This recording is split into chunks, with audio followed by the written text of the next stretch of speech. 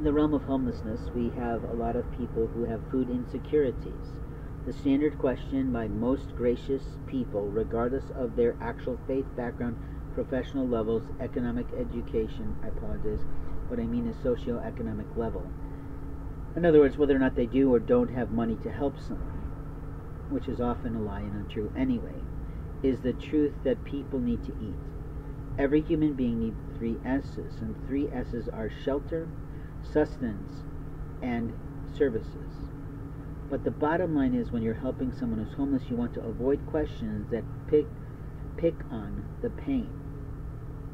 The pain is obviously what people have as a problem they have to solve. So asking someone whether or not they're homeless is an insult. It's none of your business, frankly, as a stranger. You've not done anything to earn that right or answer to that question. Another rude question is, where do you stay? That too is none of your business, because women who do that, men who do that, are always trying to pawn us off at a shelter that may not be right for us in any way. The third question that could possibly be rude is, why are you homeless?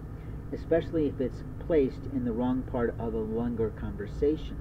As in other words, you use it as a conversation starter, and usually people will answer it, but they'll be a little perturbed because maybe they're not homeless.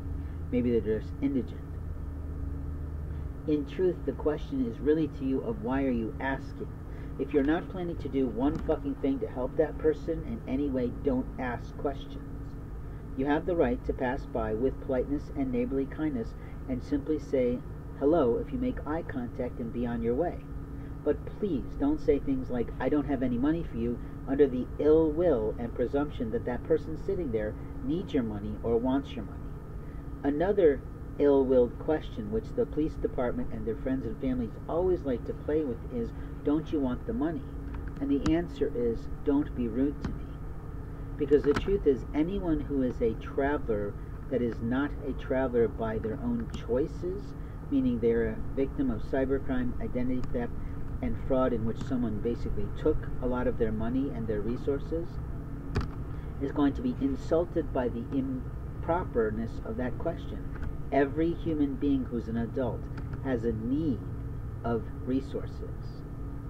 And politely so, they do want your money, but they don't want to be insulted for it. You see, if you're not willing to give it, don't bring it up and don't offer it. And don't be insulted if they say no, because maybe they have cash in their pocket, enough for what they need to do. What we learn in homelessness is that it's not wise to carry lots and lots of cash. Most people living in homelessness have very specific goals in which they have to cover with some cash. An example of myself, I need to buy a pair of pants, but I also have to eat first and foremost. So my pants purchase might be waylaid by the fact that immoral people have destroyed the clothing that I just purchased by painting my black pants brown and destroying 3 jackets that I own.